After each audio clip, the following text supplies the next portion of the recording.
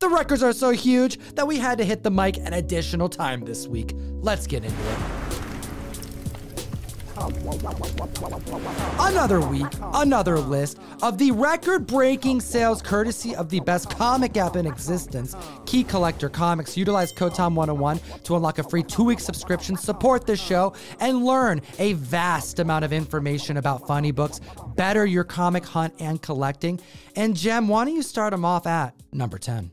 Not before they hit that like and subscribe to the channel. You know we're here for you twice a week with the Hot 10 and now the Hot 10 Runners Up. Number 10 on the list is Vampire Tales issue number 8. It's the first solo story for Blade.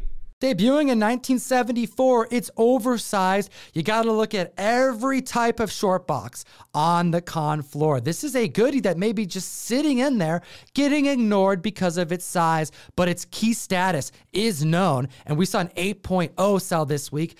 I mean, prior record was set back in 2020 for $250. It's up 60%, hitting $400. And just like how Bueller refuses to read the DC Black Label magazine style format, I'm sure there were collectors like that back in the day making these magazines scarce and high grade. Moving on to number 9, we have X-Men Origins Gambit, issue number 1 with, get this, the origin of Gambit. Coming out in 2009, we joke about the thumbnail of this video predicting the next modern day keys, but this right here is a classic example of going with your gut. I remember seeing this comic on shelf and choosing not to buy more than 2 copies. And when you look at the 9.8 price, you're gonna wish you did, just like I wish I did. Back in 2018, selling for $200, up 120%. Now selling for $440. Now it could be getting attention because it's the origin of Gambit. It could be looked at as like a next best thing for those who've been outpriced out of the first appearance or even the first cameo. There is also a new Gambit series coming out by legendary writer Chris Claremont, and a good friend of mine has an exclusive for that. Oh, Jam, you're so kind. Gambit number 1, written by Chris Claremont, cover art done by Peach Momoko, and with the powers of Whatnot, we're sending out at random trade dress versions and virgin versions randomly to the comic fam. Link in the description to directly support the show and join the August mystery mail call. ComicTom101.com to join the community. And at the list at number 8, we have Daredevil 37, debuting in 1968. A classic battle depicting Dr. Doom and Daredevil, 2 characters that we expect to see soon in the MCU. That's right, we already got Matt Murdock in Spider-Man No Way Home, and it's only a matter of time before we see Victor Von Doom. A CGC 9.2 sold for $225 back in 2020, and it's up 144%, now selling for $550. Classic covers like this, featuring moments between 2 heroes and villains, are becoming more and more wanted by the community by the week. At the list at number 7. Also, a collectible item becoming more and more wanted are the preview appearances. We have Marvel Age issue number 31. This comic hits lonely sales of $10 on average, but we're talking about an above average book, a 9.8 this week that essentially set its record, because the last time we saw one sell, it sold for basically cost for $13 back in 2008. And this past week, an increase of $420, selling for $440. That's an increase of 3,285%. Now with a sale like that for a 9.8, I'm going to go out on a limb and say this book probably doesn't come to market too often in that grade. It's also a double key. You have an article for Thundercats prior to the debut of the first issue, and we also get a teaser of Flag Smasher prior to his first appearance in Captain America 312. Moving on to number 6 on the list, we have Marvel Superhero Secret Wars issue number 1, the second print, debuting in 1984. You can tell the difference between the first and second print because of the Spidey emblem in the corner box. It's black if you have a second print, and we have a 9.8 sale. Prior selling in 2021 for $729, up 119% this week, now selling for $1,600.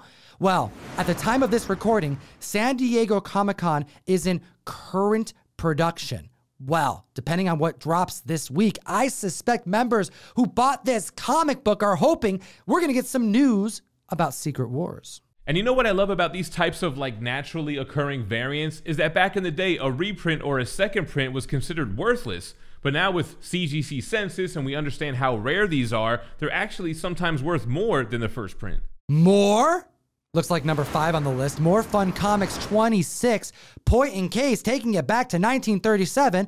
More Fun Comics bringing us the first adaptation, the first Thanksgiving-themed comic book cover. I got greens, I got beans, tomatoes, potatoes.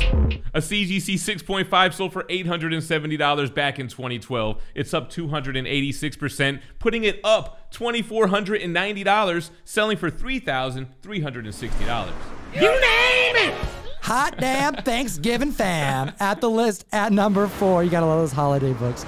We have Black Cat Mystery, issue 39, debuting in 1952. And Jem, I just got done petting Butch. Throughout this entire take, I have just cat hair everywhere. Sounds like the Orange Cat Mystery over there. And I wonder if Comic Butch butchers comics. We should do a test with that. That's right. Funny thing as well, Nick from Key Collector Comics, the person behind the computer, his cat's name is Billy.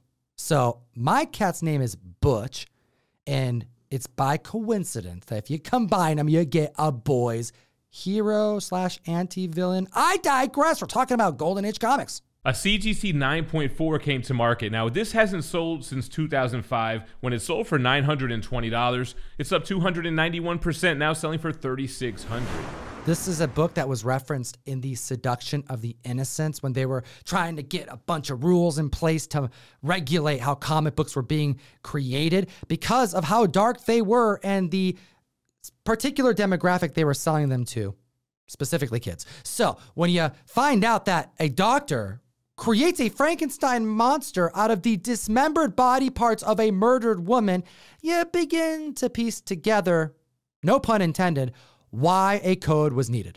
Yeah, you see some of those Golden Age covers, and it's stuff that we wouldn't even do today. You could kind of understand why they came up with the Comics Code Authority. Moving on to number 3, we have Strange Tales 138, the first appearance of Eternity. The twin brother of Infinity and an adaptation that took place in Thor, Love and Thunder. Kind of a genie version of the cosmic character. I digress because a 9.6 hit the market. Last selling in 2020 for $2,300, up 257%. Clearly landing with the community, an increase of over $5,900, selling for $8,200 this week. Hot damn. That's amazing. Super high grade for a Silver Age book.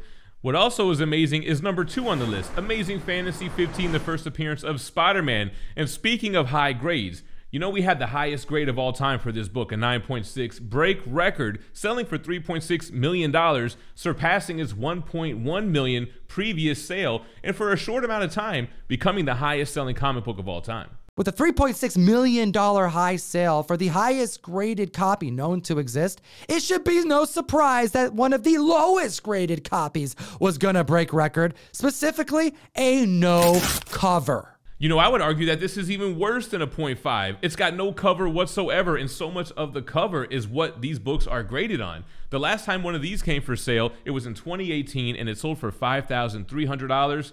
It's up 136%, selling for $12,500. An increase of over $7,200 for a coverless blue chip Silver Age Marvel Grail. Hot damn. Hit the like, slap the subscribe button. Don't forget to comment down below. It'll enter you to win this Omni-Man issue number 1 of Invincible done by Tyler Kirkham. But also, you have a couple days left to comment on the last Hot 10. We'll put the tag up here for you to click on because that video, we are doing a Boys Omnibus Collection giveaway courtesy of one of our favorite comic book publishers, Dynamite Comics. Big shout out to Dynamite Entertainment and Nick Barucci. Make sure to follow them here on YouTube. Check them out over on Instagram. Follow them on Twitter. They just completed the Kickstarter for this, and it's also released in stores as well. And at the list at number 1, a giant record breaker, the disgusting, the monstrous, the incredible Hulk. And I know Rage Theo is happy. A CGC 4.0 sold for $16,501 back in 2014. It's up now 133%, selling for $38,400. First appearance of General Thunderbolt Ross, Rick Jones, Betty Ross, and of course, Bruce Banner, the Incredible Hulk. She-Hulk is in the distance. We know that Mark Ruffalo will join the cast, at least for an episode. Members may be trying to secure what Hulk keys they can, but with the amount of attention Marvel's Silver Age blue chip books are getting, it's really tough to tell. I would say that this book is definitely drawing some attention with an over $20,000 increase since that last sale. We appreciate your time today, Comic Fam. As always, Geek responsibly and stay minty fresh. Enough said. Comic Fam, join me on the best new place to buy and sell collectibles, Whatnot. We have a power hour happening this Wednesday, post San Diego, so you know we're bringing the heat. Link in the description. Join the community over there. We're bringing drops, exclusive keys, dollar start auctions that last as little as 15 seconds long. The giveaways are getting crazy, and take a look at these 2 other videos. We made them for you. Have a good week.